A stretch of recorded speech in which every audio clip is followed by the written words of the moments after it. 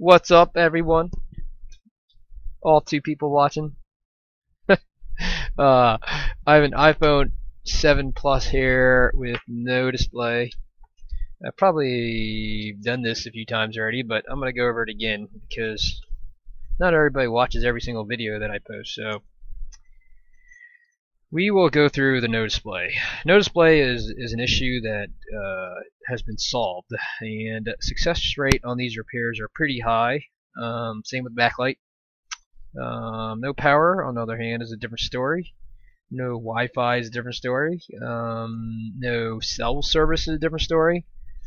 But image, I feel pretty confident that we can figure out what the problem is, for the most part, on every iteration of the iPhone except for the X, which we still have yet to explore. But we're getting there because we're starting to see more and more iPhone X's come in now because I'm assuming they're probably getting off of their 1-year warranty period. So first thing I always do when I get no display is, well, first thing I always do with any phone is plug it into an ammeter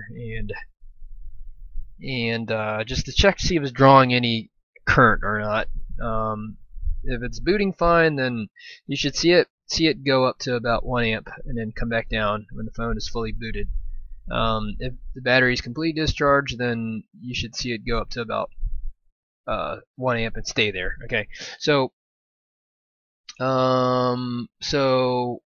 next thing I do is you always test to see if it's a backlight problem or a display issue. So you plug in a known good screen and you see that it's booting up, and you look for an Apple logo in the middle screen while it's booting up. If you don't see any image at all, then it's going to be a display problem. If you see a faint image, then it's going to be a backlight issue.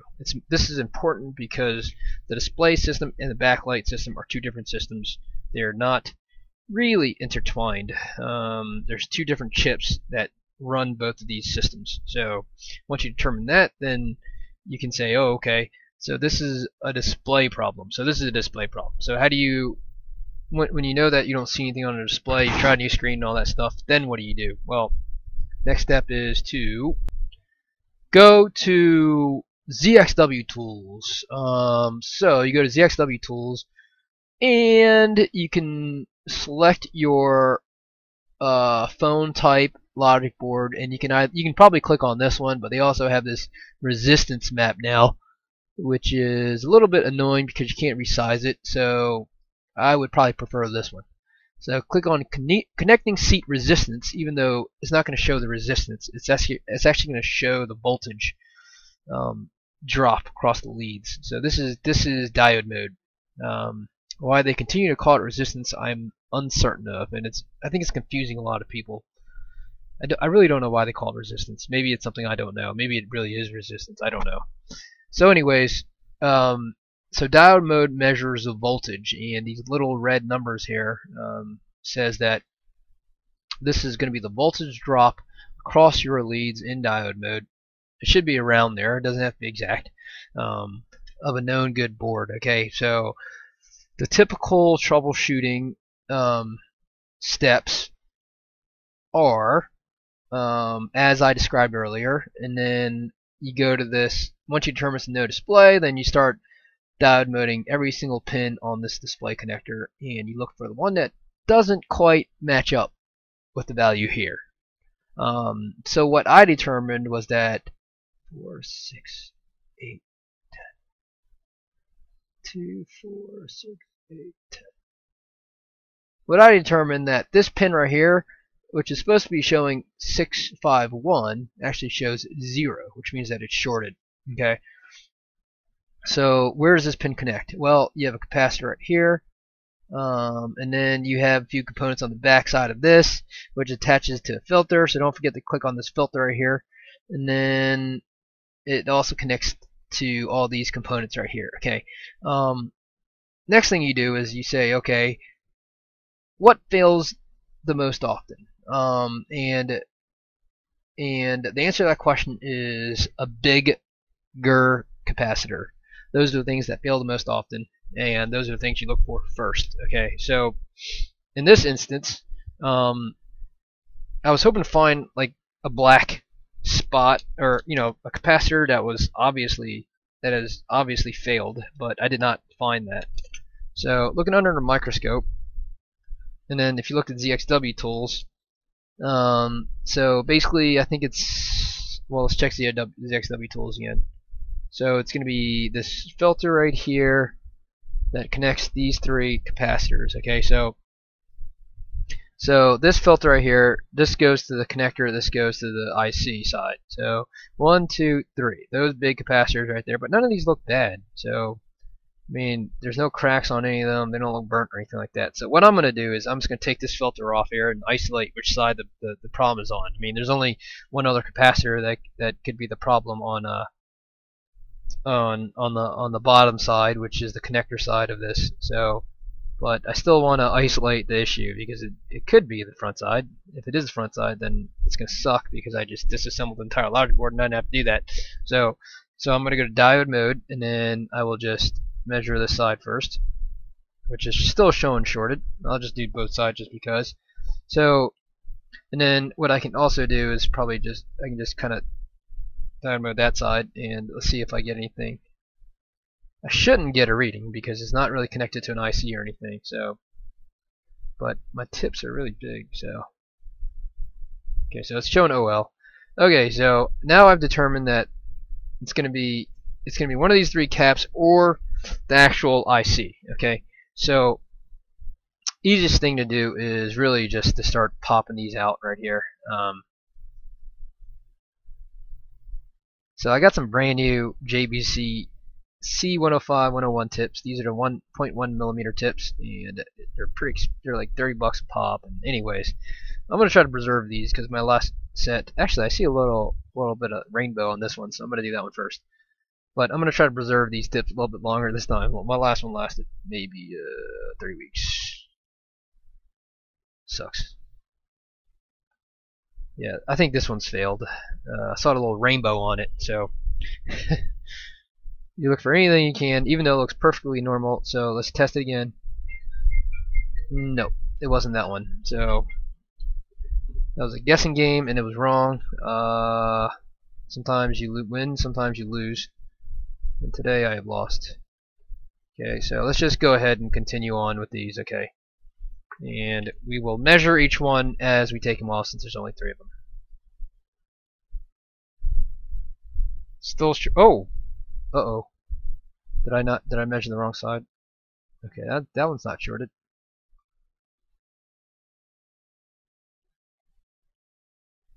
Alright, this is shorted. So this is our shorted cap right here. We found that mother effer. And we are back in business. So let's go ahead and tin these MFers. I'm in a cussing mood today. Definitely a cussing mood. Okay. So let's just tin these mothers, and let's just go from there. Okay, let's just tin these mothers, and then everybody's gonna be happy. I'm gonna do it with my tips, my brand new Monty tips. I'm kind of guilty of like scraping with my tips, with these expensive tips. So that's probably why these stupid things don't last very long.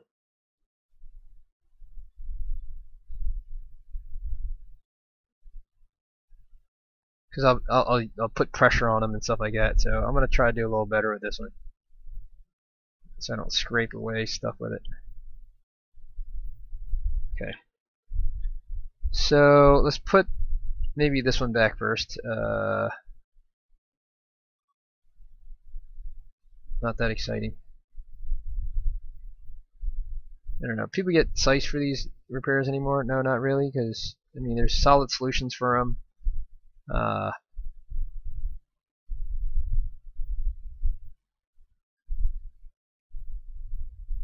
Seen them once, seen them once, seen them a million times, right? Okay, so let's get a new one of these puppies first, and then you know what? I'm gonna save this because I want to do something with it. So let's find out what the value is of this capacitor right here, and then so this is a 10 microfarad 10 volter 0402. Okay, so we will go to our bag of capacitors here, and look for the one that says 1010. If we get lucky, 1010. There you go. 1010-0402. Okay. So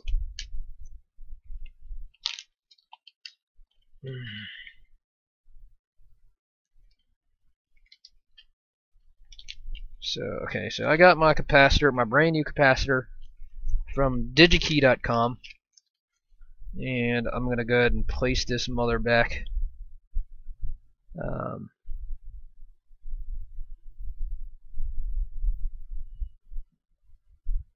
find it hard to get away from Screencast-O-Matic.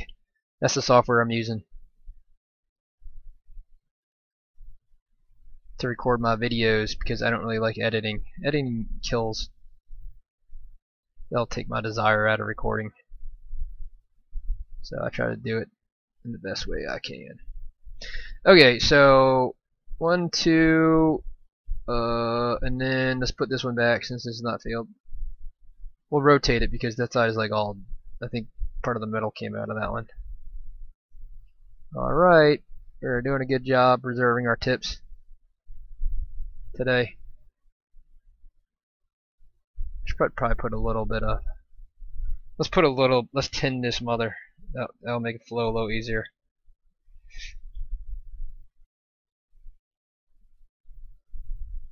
Okay, so I could probably put a little bit of flux on it. Let's put a little bit of flux. I don't really doing a heavy dose of flux.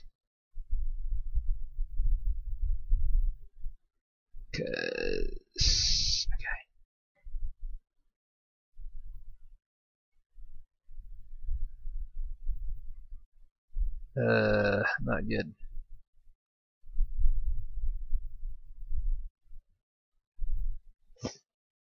I guess I could just use heat or something, I don't know. But let's just see if we can do it the easy way first. There we go.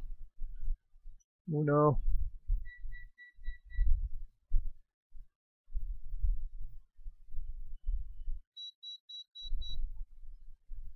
It's gotta be the ground side since it's a little bit harder to. Alright. Alright, I think we're good here. Alright, I think I'm just gonna call it a day here, yeah. Call it a day. But before we go, let's diode mode this MFer and make sure everything is good. So I should get about 0.59 or so. 0.59, we are back in business. No shorts. No shorts. Okay, and then before we really go, let's put a little IPA on this and see if we can get as much of this flux off as possible. Whatever. It doesn't look great, but it's also not horrible. And then if you really want, you can kind of like turn your hot air station up to, I'd turn mine up to 250 with an airflow of 59, and then I just kind of blast it a little bit with some hot air.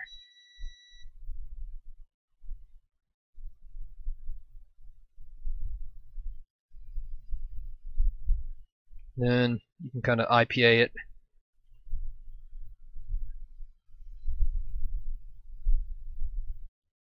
Definitely a lot easier with the VS213.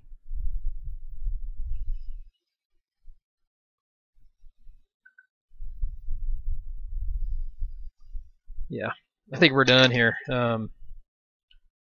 We don't want to get too crazy. Okay, that's good. I mean, that's kind of clean, right? It's kind of clean.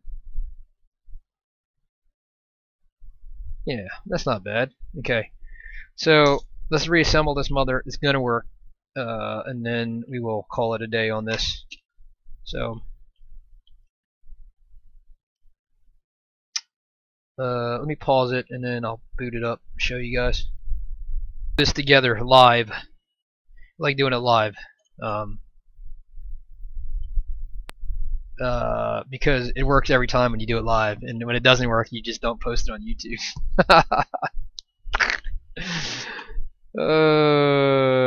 Okay, so you see the battery symbol? No, you see the battery symbol? Yay. Hold on a sec, let's see if we can see it. There you go, you see the battery symbol? Okay, there you go. Alright, so we're back in business here. It was black before, and we're back in business now. So I'm just gonna let this charge up a little bit, let it boot up, and then I'll test everything, and then I'll close it up. All right.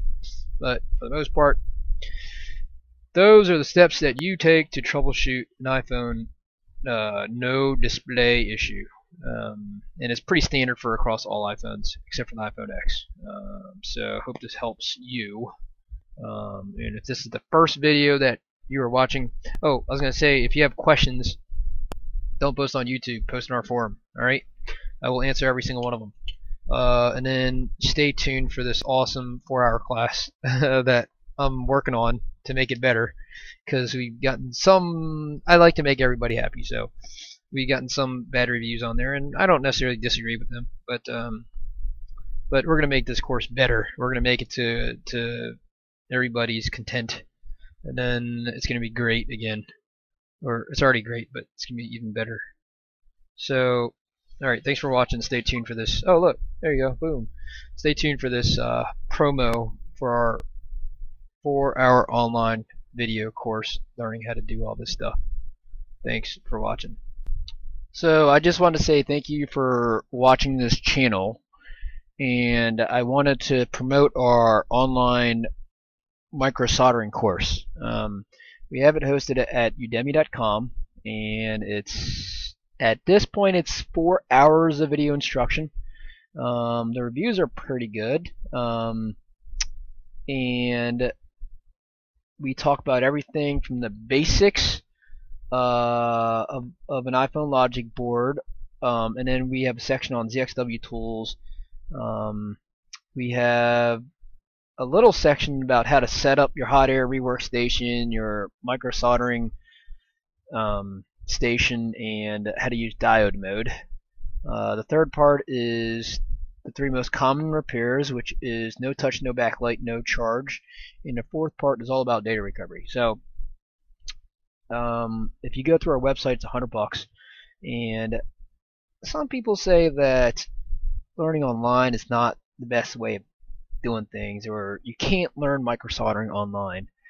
I beg to differ. I don't know about you guys, but I started watching YouTube videos when I first started about 3 years ago, and that's how I learned it. And not only that, but you know, you go to a live course. Some people like live courses, but not everybody has $3,000 to spend on a live course, right? So, and then yes, you're right. You can go to YouTube and watch all these videos, but you're not gonna, when people make these videos, they don't go from A to Z. They usually start from somewhere in the middle because they assume that you watched something earlier on, or one of their earlier videos. So this course is all encompassing. It has everything from A to Z to help you get started in microsoldering, and we are adding stuff on a weekly, maybe monthly basis, and we're just gonna keep adding to this thing. And so if you want to get started, just, I mean, you could also take a class, but you know, to get your feet wet, I think this is the best thing to do right here, and I vouch for it. Thanks for watching the video. I was also going to say, in order to buy it with a discount, $50 discount, just go to microsoldering.com, click on store, and then it's going to be the first item on here. Just click on buy at Udemy, and they'll give you the $50 off. Thanks.